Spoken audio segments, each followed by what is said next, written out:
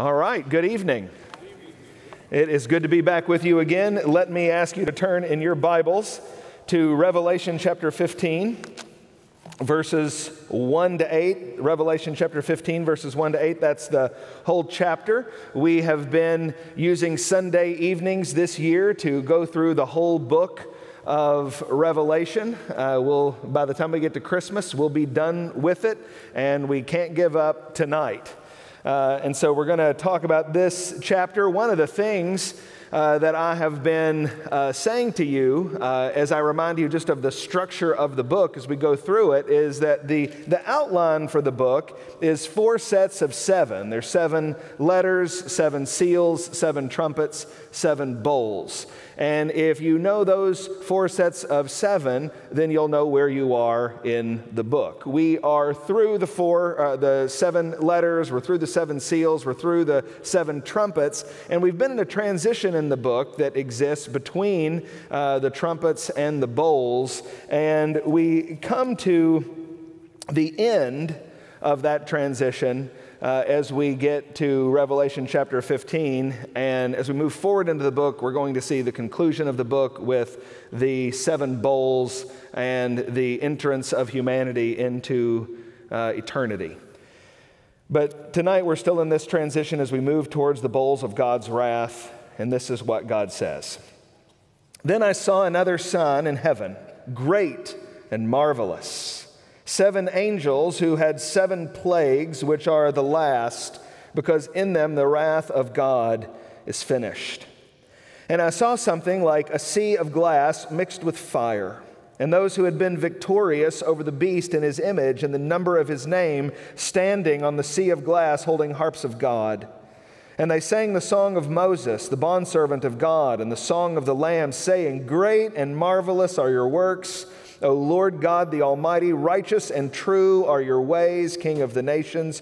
Who will not fear, O Lord, and glorify your name? For you alone are holy, for all the nations will come and worship before you, for your righteous acts have been revealed. After these things I looked, and the temple of the tabernacle of testimony in heaven was opened, and the 7 angels who had the 7 plagues came out of the temple, clothed in linen, clean and bright, and girded around their chests with golden sashes. Then one of the 4 living creatures gave to the 7 angels 7 golden bowls full of the wrath of God who lives forever and ever.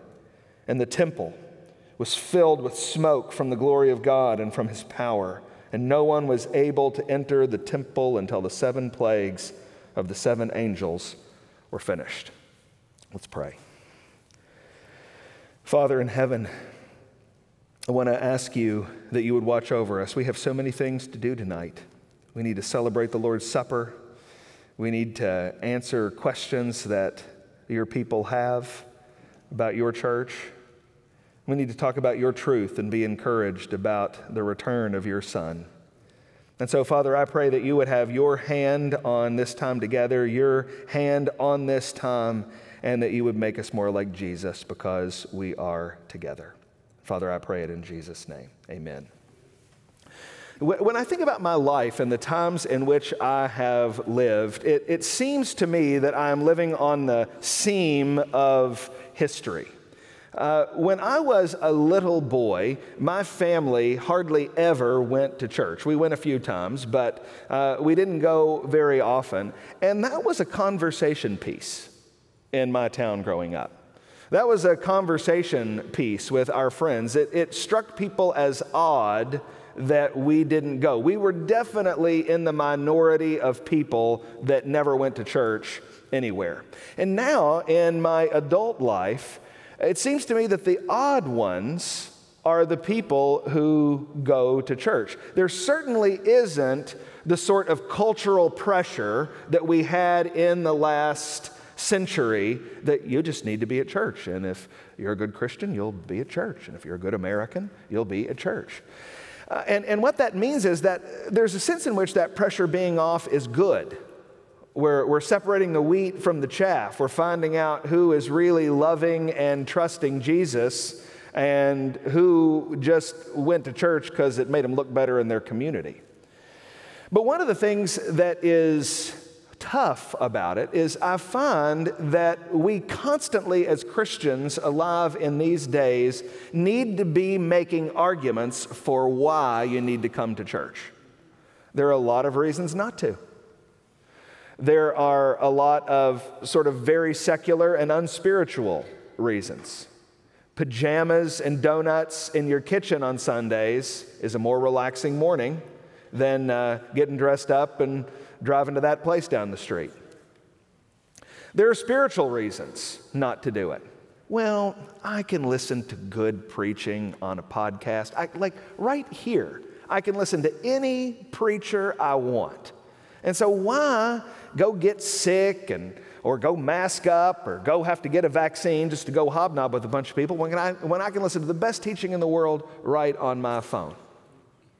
There are a lot of reasons that sound good, and there are a lot of reasons that don't sound so good as to why we might not go to church. But the point is, I'm finding that we have to make a lot of arguments about being committed to our church, arguments that you didn't have to make 20, 10, maybe even 5 years ago. I think that Revelation 15, in so many ways, is about an argument for why you need to be committed to this body of believers.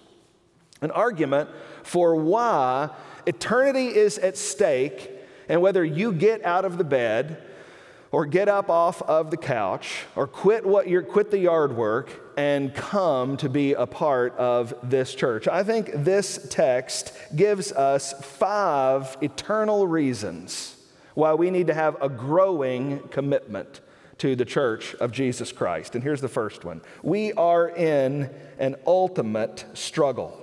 We're in an ultimate struggle. I saw another sign in heaven, verse 1 says, great and marvelous, 7 angels who had 7 plagues, which are the last, because in them the wrath of God is finished. One of the things that we've seen in the judgments in the book of Revelation is that they are judgments from God against a world that will not believe in Him and that insists on resisting His will. This is an ultimate struggle. It is the human race against the Creator God. It is the ultimate struggle of which we are all a part. It's way more important than your life savings. It's way more important than whatever conflict you have going on in your family. This is a conflict that defines everything about who you are and everything about who we are for the rest of eternity. And there is one place that you can go to get reminded that this is the way it is. And it's this church. It is the church of Jesus Christ. You can't go to a political rally. You can't go to a family reunion. You can't go to a restaurant and be reminded of ultimate things. It's only at church where you can come together and fellowship with brothers and sisters in Christ and sing songs and listen to preaching about the ultimate struggle that defines all of our lives and will define all of our eternities. There's a second reason. We're in an ultimate struggle that will end. This ultimate struggle doesn't go on forever. It ends. Verse 1 says again, I saw another sign in heaven, great and marvelous, 7 angels who had 7 plagues, which are the last, because in them the wrath of God is finished. When we get to the bowls of God's wrath, we get to the very last judgments before the return of Christ. The text itself says, this is the last. This is the end. This struggle will not go on forever, but it will end. And what we do now defines how it will end for us. The relationship between the 7 letters, Jesus' communication to His global church, and the 7 seals and the 7 trumpets and the 7 bowls, God's judgment poured out on a sinful and rebellious world. The relationship between the judgments and the letters is, to the extent that you experience suffering in the last days as Christ's church, it's testing for you. Jesus Christ is testing your mettle. Do you love Jesus because of what Jesus gives you, or do you love Jesus when the chips are down? And how you behave here at this church and whether it matters to you determines how you fit in to this ultimate struggle that will end. Jesus Christ in Luke 18:8 says, when the Son of Man comes, will he find faith on the earth? What will he find you doing when he comes back? Will you be a vibrant part of a local community that knows heaven and earth is the only thing that matters? Or will you be in your jammies with a jelly donut? Third, we're in an ultimate struggle over God's reputation. How you come off looking in this is not the most important reality, because you are not the most important reality. The most important reality and the most important being in the universe is God himself, and all of this is testimony to him and his reputation. Verse 3 says, they sang, the heavenly host sang the song of Moses, the bondservant of God, and the song of the Lamb, saying, great and marvelous are your works, O Lord God the Almighty. Righteous and true are your ways, King of the nations. These are the redeemed host in heaven who are singing praises about the character of God. These are people who are shouting the faithfulness of God throughout the ages. That's what this life is about. And we dare not, as the people of God this side of heaven, blaspheme the character of God by not spending our time and our energies on the church of God. We're making a statement to the nations and to our families and to our communities. Don't think they don't notice you getting into your car and leaving way too early on Sunday. Don't think they don't notice you coming back way too late on Sunday afternoon and then leaving again way too early on Sunday afternoon. They notice, they pay attention to what you're doing, and this is not about you. This is about a reputation for God's name in our community. Fourth reason why you need to have an increasing commitment to your local church is we're in a struggle where the nations are at stake. The whole world is at stake in this ultimate struggle that will end. Verse 4 says, who will not fear, O Lord, and glorify your name? For you alone are holy. For all the nations will come and worship before you, for your righteous acts have been revealed. What we are doing in our worship and our outreach and our discipleship is we are shining a bright light to the nations. We want people in heaven all across the world because of our faithfulness today. We are a church that, while we want to reach all of Jacksonville with all of Jesus for all of life, we're committed to the nations as well. We fund individual missionaries, and above and beyond that, we invest hundreds of thousands of dollars every year into international missions through the cooperative program, because we are committed that not just all of Jacksonville would know Jesus, but the whole world would know Jesus. And we can't do this global work without you. And you shouldn't want to be living your life disconnected from this global work where the nations are at stake in this ultimate struggle. Here's the fifth reason you need to increase your church commitment in these days. We're in an ultimate struggle that we will win. We're in an ultimate struggle that we will win. If you turn on cable, they're not going to tell you that everything is all right. If you're sweating with your across the street neighbor about what's going on out there, they're not going to tell you that it's all going to be all right. You have to come to church to be reminded that Jesus Christ is the King of Kings, that Jesus Christ is the Lord of Lords. Jesus Christ can defeat every enemy, and Jesus Christ will defeat every enemy. In fact, when you understand what's going on, Jesus Christ has already defeated every enemy. We are just awaiting the victory celebration. We win this thing.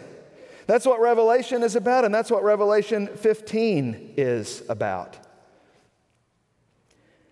Not everybody wins. Verses 7 to 8 says, one of the four living creatures gave to the seven angels 7 golden bowls full of the wrath of God, who lives forever and ever. And the temple was filled with smoke from the glory of God and from his power, and no one was able to enter the temple until the 7 plagues of the 7 angels were finished. Not everybody wins. Some people get wrath.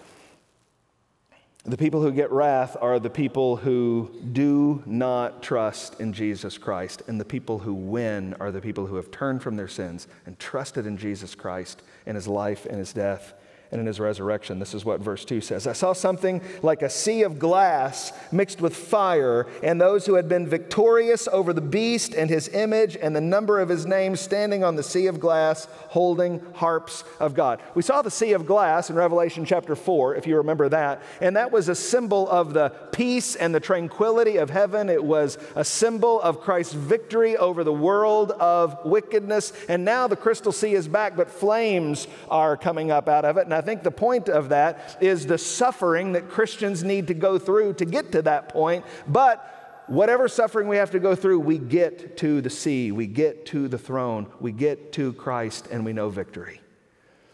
We know victory that the objects of God's wrath does not know. The object of God's wrath does not know God's eternal peace. The reason we want all of Jacksonville to know all of Jesus for all of life is because without Jesus, Jacksonville will know wrath. Jacksonville will know wrath and bitterness and horror forever because a horrible day of judgment is coming. But that day isn't today. We're still here. We're still here. And as long as we are still here giving witness to who Jesus is, there is still hope. Today is not the day of wrath. Today is the day of mercy. Today is the day that anyone who would call on the name of the Lord will be saved. And what that means is that when you're saved, you know victory forever and ever and ever. You can't go anywhere else and hear about this. You have to be a member of the people of God to remember these ultimate things. And I want to talk about this tonight because here in just a moment, I'm going to give you an update on some things that are going on in our church. And what I don't want is for you to go, okay, there's a building update, and okay, there's a staffing update, and okay, there's a scheduling update, and get lost in the details. These are the means to the end. This is what we are doing to proclaim the resurrection of Jesus Christ. This is what we're doing to reach all of Jacksonville with all of Jesus for all of life. If you're here tonight, you've never repented of your sins and trusted in Jesus Christ. We're not going to have a time of response right now. We'll have an opportunity for that after the service. But you can reach out to us. You can reach out to us at fbcjacks.com. You can reach out to us at askapastor@fbcjacks.com. And we want to hear from you if you want to lay hold of the faith once for all delivered to the saints that comes in Christ and in Christ alone.